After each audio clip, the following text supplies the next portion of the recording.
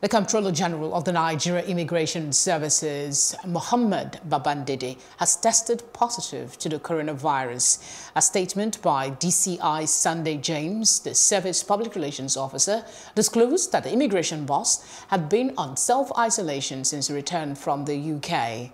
He said, as a top official of government, he has adhered to NCDC instructions to self-isolate and undergo test.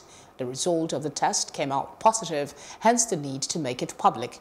James said that the Comptroller General is in a stable condition and responding to treatment.